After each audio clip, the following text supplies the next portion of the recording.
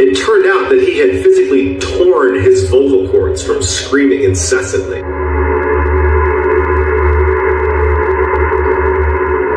In the height of World War II, Russian scientists wanted to find a way to keep their soldiers awake longer. And so they devised this experiment, this human experiment, to test the effects of extreme sleep deprivation. And so what they did is they rounded up 5 prisoners of war and offered them their freedom if they went through this experiment, which I can tell you went sideways. And so the way it worked is they were going to be put inside of this sealed gas chamber that continuously was going to administer this stimulant gas. It was an experimental stimulant gas. This is not something they knew much about, but they were fairly confident that it wouldn't kill them and that it would keep them awake. And so they put them inside the chamber and they started administering the gas. This was not at a time where they had closed circuit cameras. Those weren't around at the time. All they had was, they could put microphones in there, and they had these 5-inch thick little porthole windows. They had one porthole window where the researchers could look into the chamber itself. So the experiment begins, and really for the first 3-4 days, everything was pretty normal. At about the day 4 mark, the researchers started to notice a change in what they were discussing, the subjects.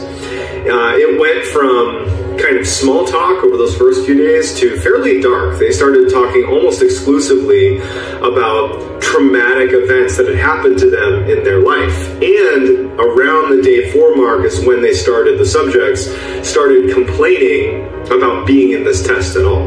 The first few days was filled with some optimism that this was their ticket out of the terrible situation they were in, and then it really turned into, this is a terrible situation. I think it was around the day 6 mark, the subjects stopped talking to each other completely. They became paranoid of the other subjects, and they went to their own sections of the chamber. In the chamber they had places to sit, there was food, there was water, there was a bathroom, there was books in there to read. They kind of took up space inside of the chamber.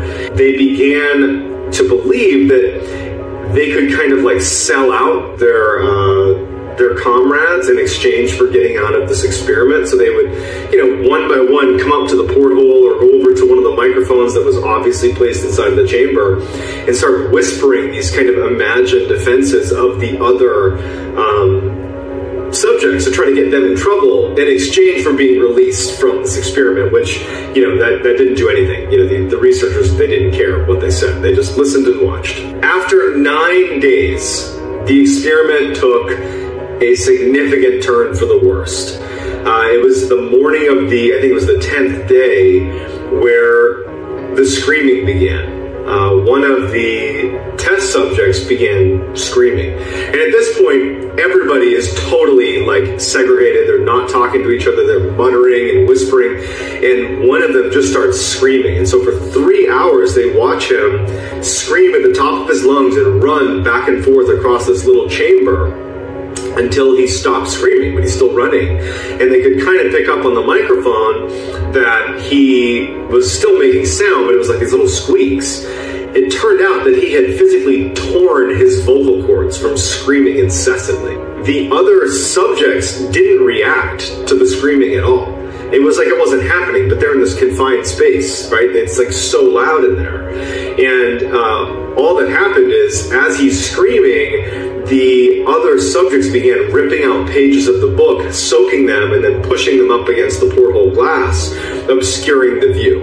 So by the time the subject who had torn his vocal cords stopped, by the time he tore his vocal cords and it went quiet, the researchers couldn't actually see into the chamber anymore. And once the guy had torn his vocal cords, there was no more sound in the room. So their view was obscured, and now it's gone silent. After 3 days of talking about what they're going to do, of complete silence in the room.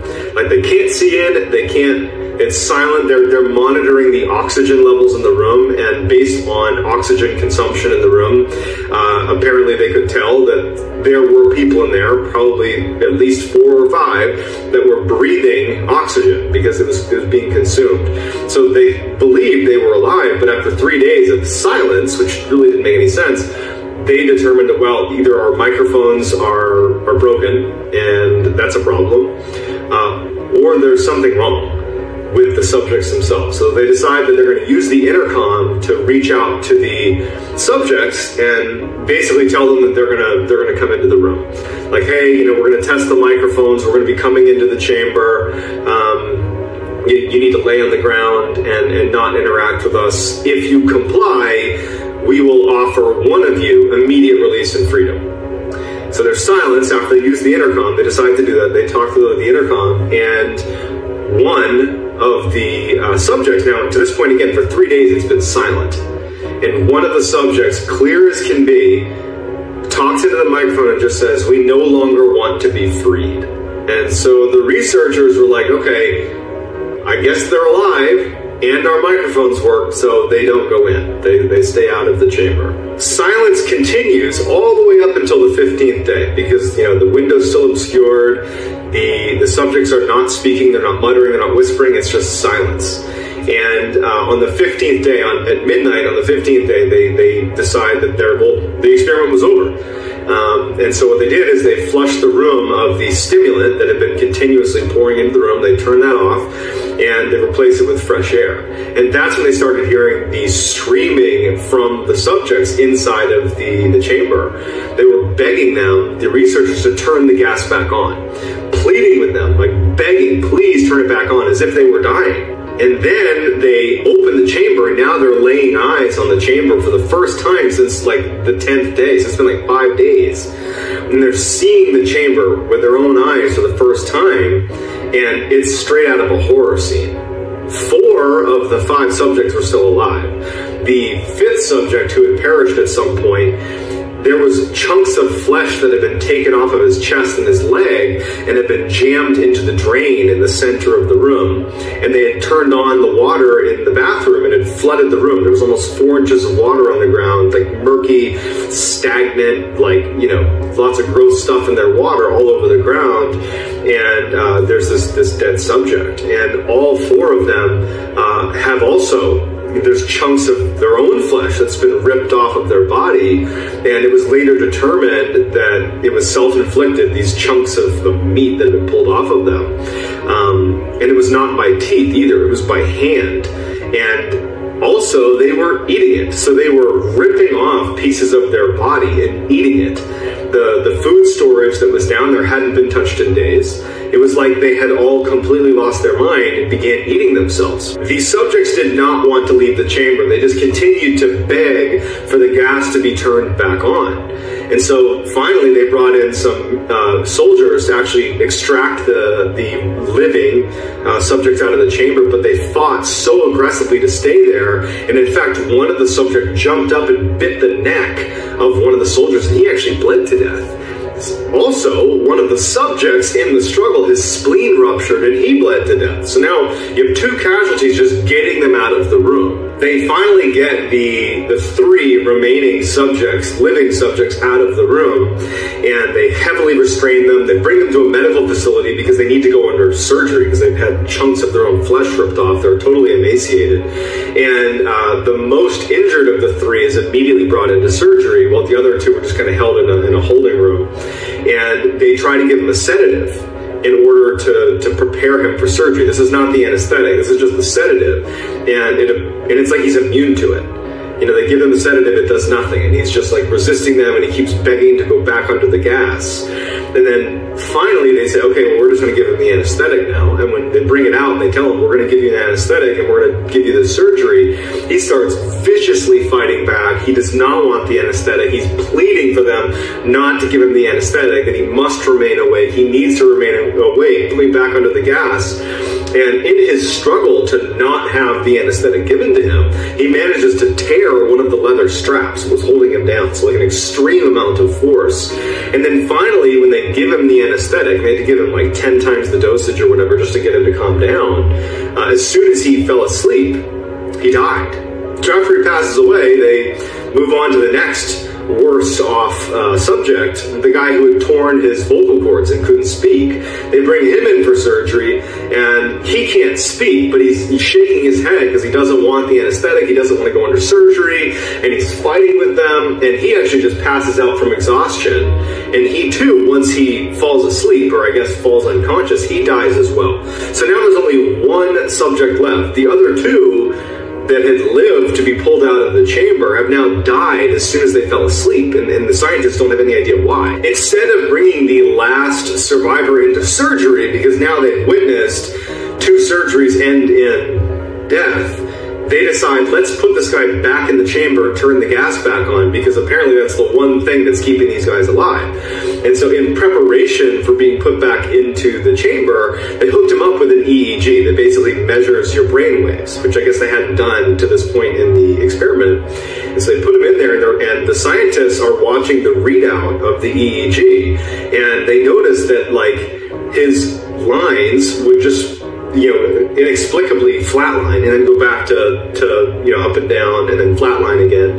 And one of them had the wherewithal to look at the subject as it's flatlining, and they could see that every time he closed his eyes, it was like he was micro sleeping, like these little blinks.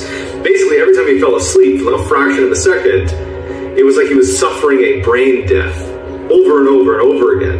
And as they're monitoring this, and they know what just happened to the other two, they died when they fell asleep, they're trying to rush to get the gas turned back on to keep this guy alive. But they didn't do it in time, and he eventually succumbs and falls asleep. And they can see, before he ultimately dies, that initially when he finally fell asleep, the EEG showed that he had fallen into a deep sleep. And then he flatlined and his heart stopped and he died. All of the subjects died, and no one really knows what killed them. Was it the sleep deprivation?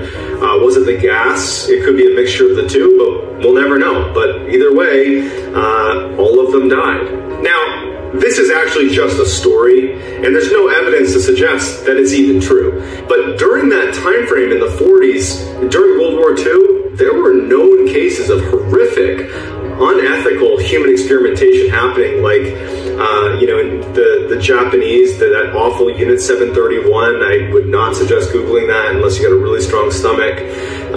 You had in the concentration camps, the German concentration camps, human experimentation was definitely happening. And obviously Germany and you know, Japan are not Russia, but you know, it was just in this era where human experimentation was definitely happening. So even if this particular story, the Russian sleep experiment, is not true, I wouldn't be shocked in the least if there wasn't a similar study done somewhere.